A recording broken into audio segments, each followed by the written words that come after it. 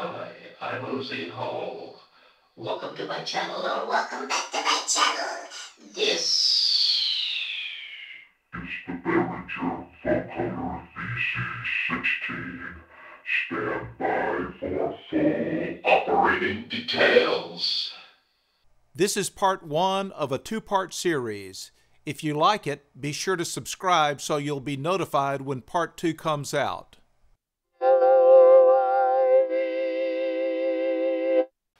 I've installed the Behringer Vocoder VC16 module. I've got it connected with this MIDI cable to this MIDI keyboard. I've got it connected with this XLR microphone cable to this microphone, and I've got the output routed to this output mixer, and that's what we're hearing. Quickly reviewing the critical settings, we're using the first synthesis engine, and with the carrier shape set fully counterclockwise, this is going to give us a sawtooth. So let's focus on the formant, which is set to the noon position, and the envelope sensitivity is also set to the noon position. We have the resonance set to the noon position, and the modulator and carrier inputs set to max. None of the other connections and adjustments matter because we haven't got anything plugged into these inputs. So let's listen to it.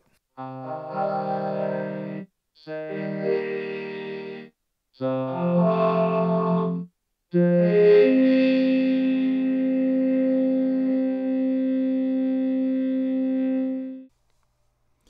This video takes an in-depth look at the new VC16 Vocoder eurorack module. Behringer have a great intro video on this module. See a link in the description. This video goes beyond the Behringer intro video with some background on how the vocoder works, as well as some examples. Also, the VC16 has several controls and control voltage inputs which allow us to modulate the vocoder using the rest of the eurorack system. We'll explore some of these possibilities in this video. The vocoder was invented in 1938 at Bell Labs as a means of synthesizing human speech. The word vocoder is a portmanteau or mashup of the two words voice and encoder. Here's a short clip of Daft Punk using a vocoder on their 2001 hit Harder, Better, Faster, Stronger. Next, I'll explain how a vocoder works. If you already know how it works, skip to the next chapter. Even if you've never heard of a vocoder, you probably have heard a talk box for a guitar. The guitar signal goes into an amp. The amp drives a small speaker which is enclosed in a foot pedal. A tube comes up from the pedal so that the sound can be directed into the mouth of the guitar player. A mic picks up the sound coming from the guitar player's mouth. Let's hear an example from Peter Frampton. Do you feel? Do you feel? Do you feel like I do? With the talk box, you have a sound source, the amplified guitar. You also have a series of resonators within the human mouth. These resonators are filters which shape the sound. The result is a talking guitar. A vocoder achieves this result electronically. Here's how. A graphic equalizer has multiple fixed frequency bandpass filters. There are level controls for each frequency, allowing you to boost or cut the sound at that frequency.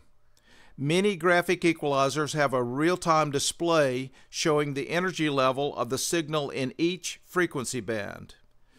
Imagine you sing into a microphone and route the audio signal into a graphic equalizer.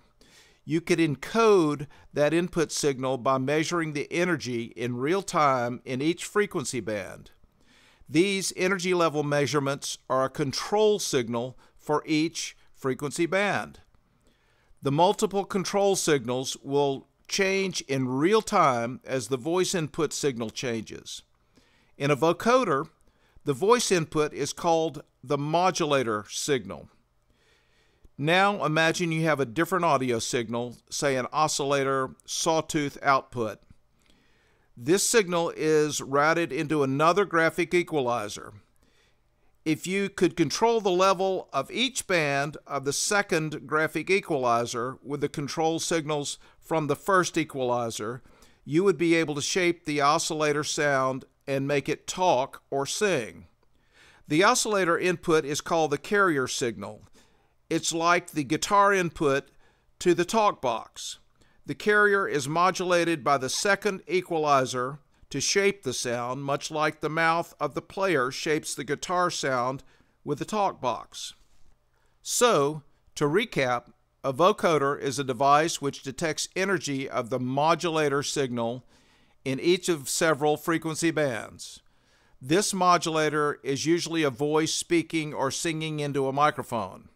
It then uses that energy level control signal of each frequency band to control the level of the corresponding frequency band of the carrier signal. This carrier signal is often an oscillator or several of them. With that background, let's discuss the VC16. The carrier signal is a digital oscillator within the VC16. The pitch is controlled from a MIDI keyboard or a CV gate input. With MIDI, up to 3 notes can be played at once. You can also substitute an external carrier at the carrier in socket. In this case, you could have a fully polyphonic carrier signal. The modulator signal comes from the mod in socket. This can either be an XLR mic cable or a 1/4-inch patch cable. There's a switch on the back of the VC16 to enable a preamp for a mic level input to the mod in socket. Alternately, the switch can be set to line level. With that theory of operation in mind, let's quickly review the front panel inputs and controls. This diagram is from the VC Quick Start Guide, page 16. First are the carrier-related controls. There are 6 synthesis engines, and we can select them with these buttons, and basically they're just different waveforms. Most of them are common waveforms. And you have a carrier shape knob, number 3, which controls variations on the waveforms. For instance, you have a ramp, a triangle, and a sawtooth for this synthesis engine number 1. You have the carrier shape modulation input socket, number 5, and the associated attenuverter knob, number 4. You have a frequency knob, number 9, which tunes the modulator when a CV gate input is used. You have the FM socket, number 13, which allows external modulation of the internal carrier frequency. And you have the associated FM knob, number 12. This attenuverter controls the level of FM. You have the carrier in socket, number 16, which overrides the internal synthesis engine and allows you to use any external sound source as your carrier. You have the carrier level knob, which controls the level of the carrier in signal, and those are your carrier-related controls. Next, you have the bandpass filter or resonator controls. You have the resonance knob, number 8, which sets the resonance of the VC16 filters. You have the formant knob. We use this to change my voice from normal to small to giant in the welcome intro to the video.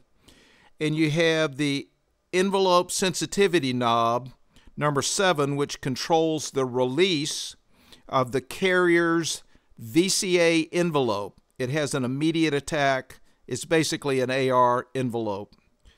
And this controls only the release of that. The modulator-related controls include the modulator in socket or mod in, and it accommodates both XLR for a microphone and 1/4-inch for other audio signals as the modulator. And you have an associated modulator level knob in order to trim that level. You have the audio out socket, number 19, which outputs at eurorack levels. The last group is the keyboard controls. You have a MIDI DIN input socket, number 17, and you can see the quick start guide for how to change the MIDI channel using these controls. The default is channel 1. You have a USB-C input, number 20, for MIDI over USB, as well as configuration and firmware updates using the Synth Tribe app. You have the CV socket and gate socket. CVN is 1 volt per octave, is a keyboard control voltage input, and the gate in is expecting 0 to 5 volts. So that completes the quick survey of the front panel. That concludes part 1 of this series on the Behringer Vocoder VC16. We've covered the fundamentals in this first part, including the theory and the front panel. In part 2, we'll be putting the pieces that we've learned in part 1 to work with some different use cases, taking advantage of the capabilities of this VC16 within the context of the eurorack system. Thanks for watching, and don't forget to subscribe.